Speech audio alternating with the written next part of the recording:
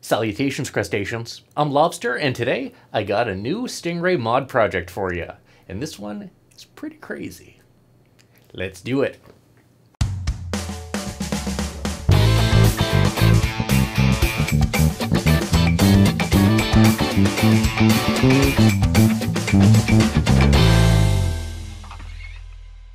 A little while ago, Ernie Ball Music Man announced their Darkray in collaboration with Dark Glass Electronics. Inside that base is essentially the Alpha Omega distortion and fuzz circuit paired with a 2-band preamp on top of that.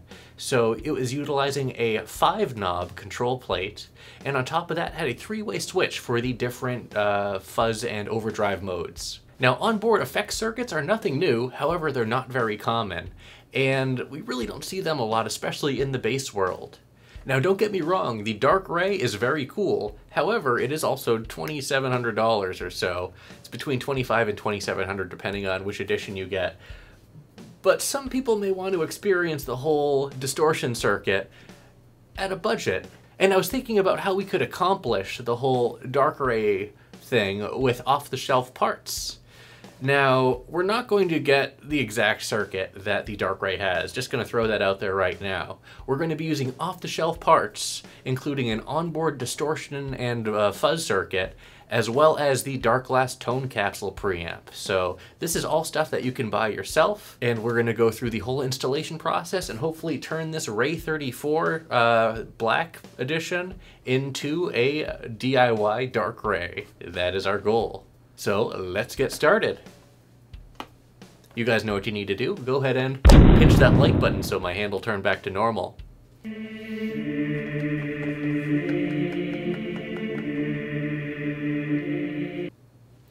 Thanks. Now before we begin, let's go over the parts that we're going to be using. First and foremost, we're going to need a Stingray. We're going to be using this Ray 34 Ash Black Edition, and a slew of parts that I'm going to go over now. In the forefront is going to be this right here, this little guy. This is the Artec QDD2 onboard distortion and fuzz circuit. This has 4 different distortion modes, as well as a clean circuit, so you have a bunch of different tones to choose from here. Now, I've never seen any footage of this being used on a bass, so I'm very excited and very curious to see what this is going to sound like at the end. Now, on this, there is a little blue trim pot here, which is a gain control. Now, looking at how this trim pot connects to the PCB, it's just through 3 little connectors. What else has 3 lugs or connectors? And that is a pot, a regular potentiometer. So I'm going to go ahead and yank this out and replace it with a full-size potentiometer. So we're going to have an onboard gain control on top of this 4 or 5-way, whatever it is, distortion circuit. And this is going to be paired with a Dark Glass tone capsule. So we are going to have the 3-band tone capsule as opposed to the 2-band Dark Glass preamp that is in the Stingray, or Darkray. So theoretically, this should be more flexible than the Darkray. However, it's not going to be apples to apples because, I mean, these are different products altogether. But I'm still very excited to see what the end result is going to do and how it's going to sound. Now, how are we going to fit all of this onto a 4-hole control plate? We're not. I got myself a 5-hole control plate from a Stingray Piezo pickup edition, which has an extra control. I purchased 2 of these, and I'm gonna potentially work on getting a schematic or something that someone can cut out if you wanted to make something similar. And this should be perfect for mounting all the controls that we need. And hopefully we'll be able to fit that into the Stingray control cavity. I have no idea how this is going to turn out or what's going to happen, and I am just very excited to get started. So without further ado, let's begin. Okay, so the first thing that we're going to do is just build out the concept control plate. Now, if everything works, I have a second control plate that I will paint black, and then we'll do something with this one. But I just want to build the concept first to make sure that it works before going any further. So first, we're going to have a volume pot, and that is going to be positioned right here. And next to that, we're going to have the distortion circuit, the distortion gain, and then the last 2 will be our 3-band preamp. And we'll be utilizing this Noble stacked pot in order to accommodate the Dark Glass preamp, which is a 3-band, into 2 holes. Let's get the preamp out of the bag. Here we go, and we're going to remove the controls. To replace this blue trim pot, we are going to be using a 10K pot, a B10K. It should work, I hope. So let's get started first with the Dark Glass preamp and getting our stacked pot all set up.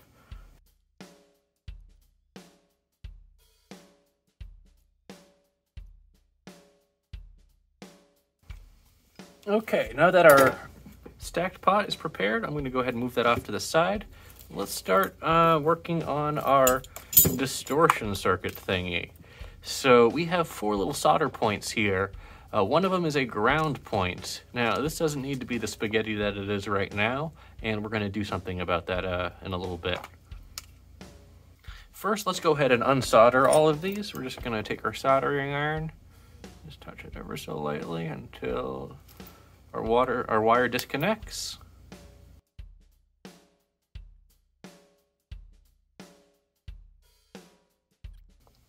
So now that those are disconnected, everything is clearly labeled. We're going to go ahead and resolder some wires to that in a little bit.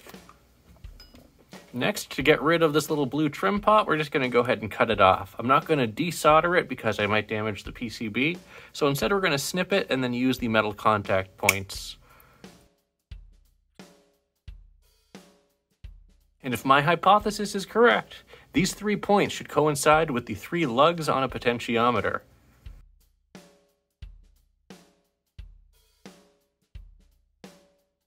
Okay, now we're going to go ahead and attach the pot on the other side. And to do that, we're going to go ahead and just mount everything on the control plate.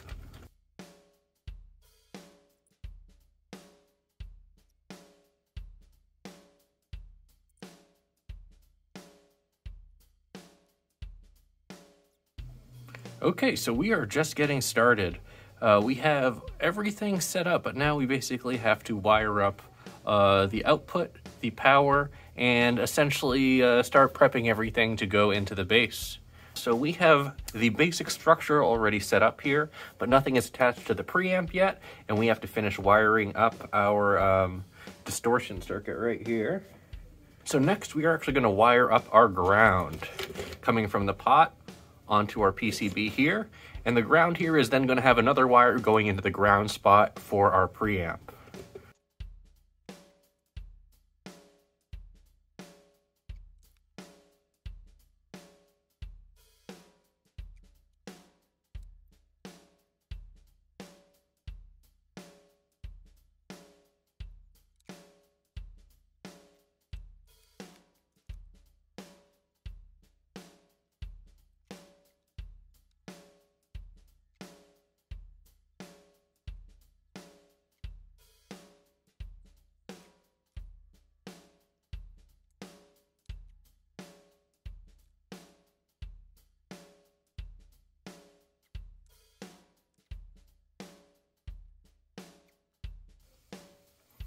Okay, it looks like we are about done. We are ready to connect the base to the control plate, and let's see if it works.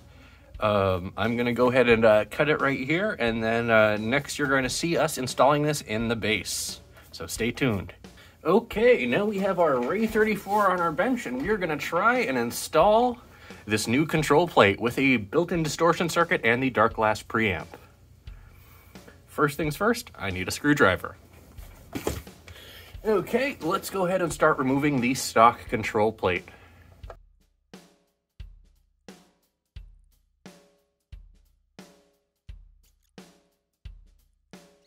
We have our ground wire, we have our, I believe, output wire, we have our battery lead, and our 2 pickup wires right here. I am going to go ahead and just snip these.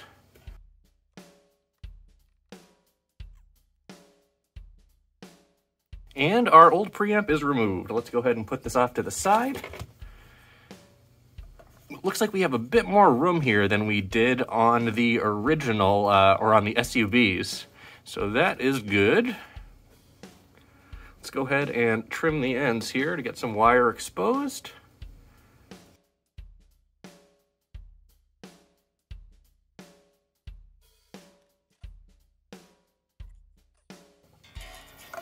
And this will go right over here.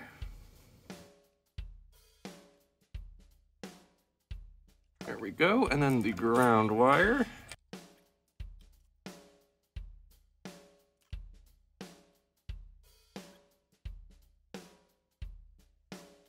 Then we are going to attach our battery wire.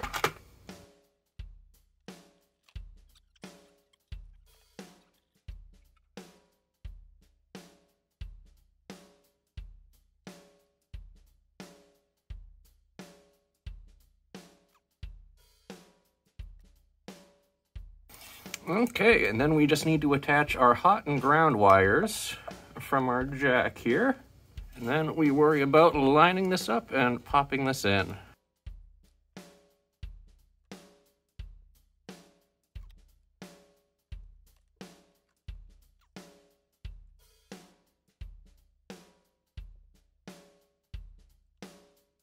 And then finally our output wire right here. And that is it. We have everything connected now. We're going to go ahead and see if it fits. It's going to be a bit tight, but we're going to do our best here.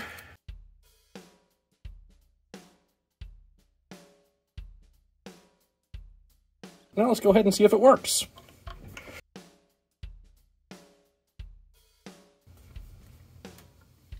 Holy shit, it works.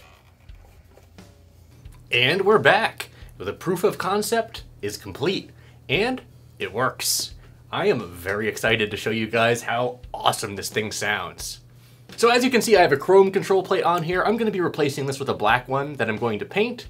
I just wanted to put together the proof of concept to make sure it works before I go through the whole extra effort of making everything color matched.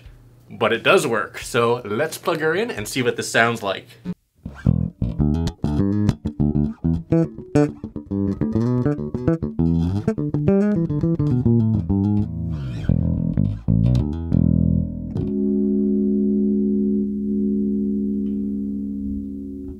So what you heard was the clean mode. This is bypassing the overdrive circuit, the QDD2, and going straight into the dark glass.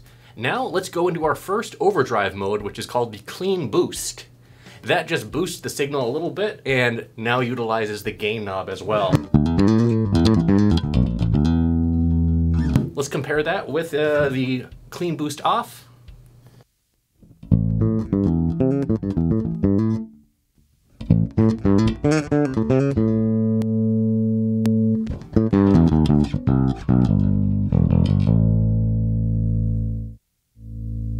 You see that the gain knob is functioning now.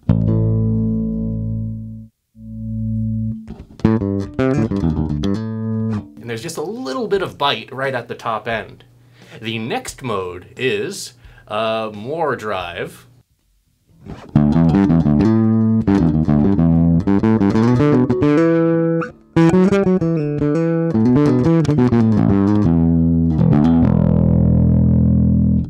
And as you can see, the gain knob is functional here as well.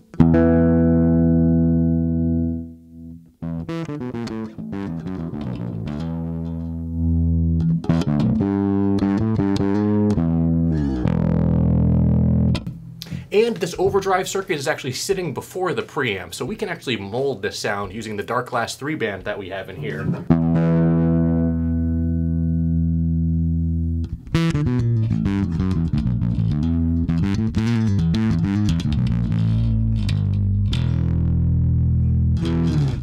That was with the mid scooped and the bass and treble boosted to about 50%. Let's bring those back down to center. And here is our next overdrive mode. This one even has more grunt.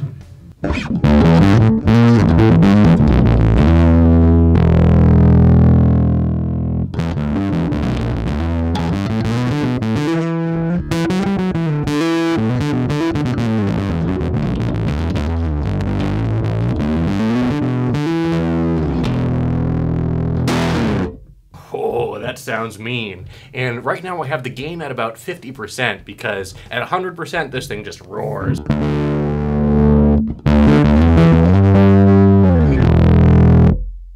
And that's not even our final overdrive mode yet. Let's go ahead and activate that now.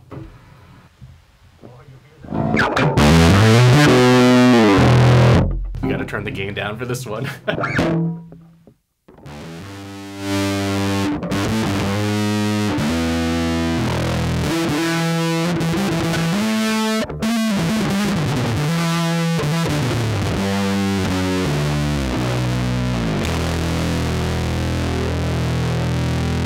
So the last mode is the most aggressive mode. Essentially you're going from least aggressive to most aggressive as you go through the 5 different distortion modes here.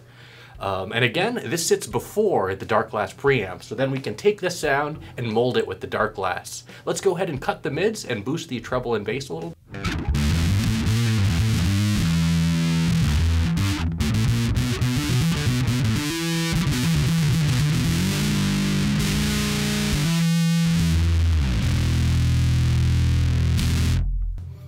Now I'm going to do a separate video going through this whole setup in depth, and perhaps we might even compare it to the actual Darkray, which I don't have right now, but we may snag one in the future. But for now, I am very impressed with how this came out.